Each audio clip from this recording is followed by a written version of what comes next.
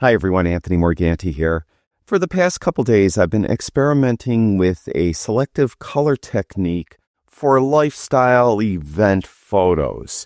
Now, this isn't something that I've done for a client. It's just something I've been playing around with, and I actually kind of like it, so I thought I'd share it with you today.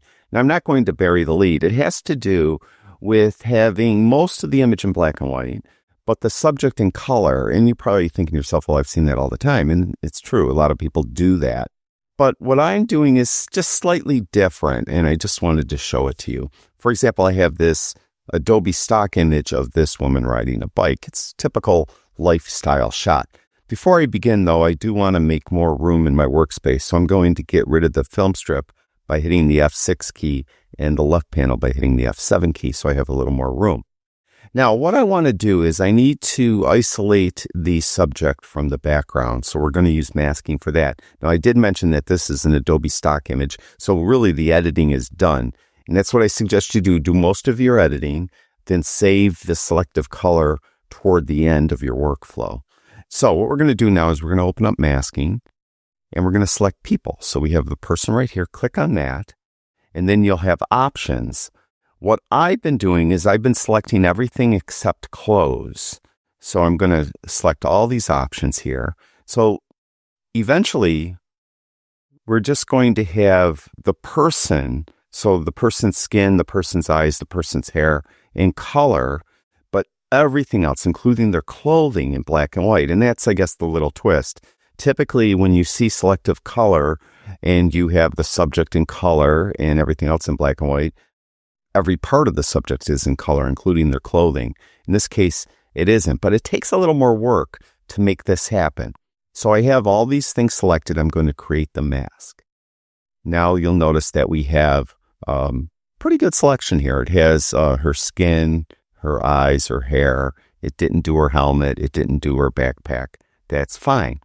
Now, what we need to do is invert this mask because that's the part that's going to be in color. So we don't want to do any adjustments to it. So what we need to do is go where it says these three dots, or where these three dots are, and click on it and invert mask one. And then you'll have everything else in color. Now, at this point, you may see some mistakes, like it has a little bit of the red overlay on her neck. So we need to remove that from there. So click subtract and get a brush. And then you could come in with the brush and you have the brush settings over here. Just make sure flow and density are both at 100. And you most often won't have to use auto mask. So you could come in and remove it from her eyes and her teeth. Get a smaller brush by hitting the left bracket key. The right bracket key will make it larger. So you could remove any of the overlay where it shouldn't be. In here, mainly her hair, and in here, come and get her arm over there, and get her arm over here, because all this has to stay in color. Okay? Then we'll come in and we'll go to the color tab, and we'll take saturation all the way down.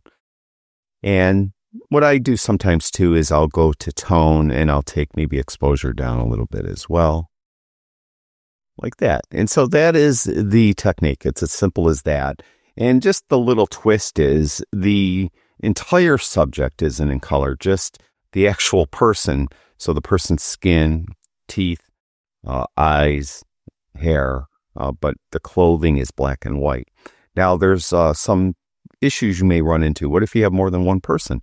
Well, it will work on that as well. This is another Adobe stock image, and obviously most of the editing has been done.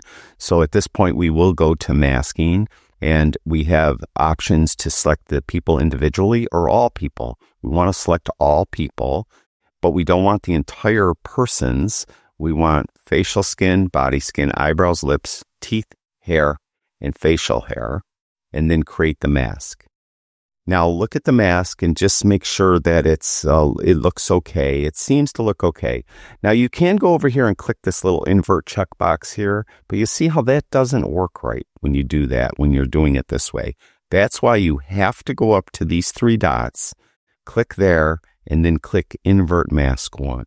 That way you have everything else selected. Now, if you see any like issues you need to clean up, like on her wrist, you're going to go to a subtract brush, and you could come in here and like remove the overlay from her wrist. Now, this specific image would probably demand more time for me to make sure I clean up the mask properly than I'm going to actually devote to it in this video. So you'd have to come in and kind of be a little more meticulous than I am being in this video. We don't want any overlay on her lips, so get a bit of a larger brush. It almost always will put an overlay on their lips and a little bit on their eyes. So you need to be aware of that, and sometimes in these dark areas around her chin. Look at here. It has this area, it's kind of tight around her earrings here, so I don't know, kind of come in here. Now, if you mess up a little bit like I did on that earring right there, just hold the Alt or Option key in. Alt if you have a PC, Option if you have a Mac, and you'll get a plus brush, and you could add to the mask with that. And I'm just going to go very quickly and take the rest of the overlay off the man here. Then we'll jump down to color, and we'll take saturation down. And you could, at times, go to tone here, I mentioned, and takes like the exposure down here. Sometimes you'll get a little bit of haloing. If that's the case, then what I suggest you do, and you still want it a little darker, is just go close down masking, go to the basic tab, then here take exposure down here, then go back up to masking, right? Add a new mask, create a new person mask, select the people. This time just select all the people. Then on this mask, you could bring exposure up for them, and then you'll avoid getting that haloing, and you'll still darken everything else. Now, let's just try one more. This is not an Adobe stock image. This is an image I took, and I did editing to it already. You could see I adjusted the highlight shadows, whites and blacks, and I did lens blur in the background a little bit, just to blur out the background a little more. So again, we're going to go to masking. We'll let it detect the people.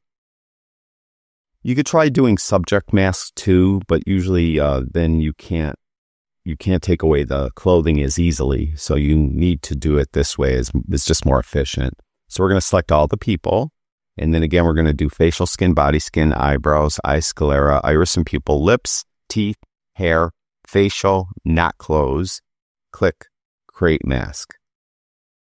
Okay, so now at this point, go up to the three dots and invert the mask. Now you need to clean it up. You can see how it's still on their teeth, a little bit on their eyes. So we're going to get a subtract brush. And then we're going to come in and clean it up here. And here. And a little bit on her arm right here.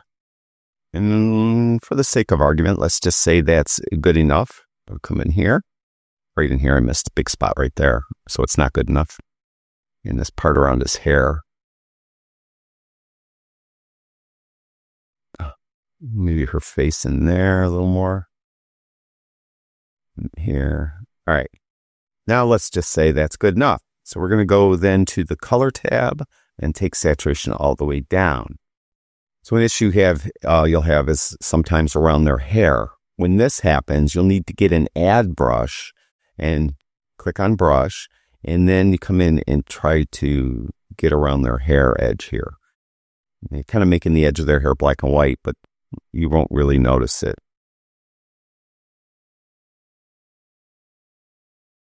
Come in like this, like this. Now, if you need to do other masking, you could do it. So at this point, let's go to tone though, and just while I'm on mask one, and go to tone and take the exposure down a little bit. All right. Now let's just say that you want to whiten their teeth. Well, you could create a new mask, create a people mask, and we'll do both their teeth together. So click on all people, but only click on teeth for the mask. Click create mask. Then go to this drop down, and there's a preset for teeth whitening right here. And you'll let that kick in, and you'll see you whiten their teeth. So that's it. Just something I've been messing around with. Probably something I'll never use professionally. just kind of play around when I feel like playing around with Lightroom and I'm bored. So give it a try. Maybe it's something that you'll utilize as well. Thank you, everyone who watches my videos. I really do appreciate it. Talk to you guys soon.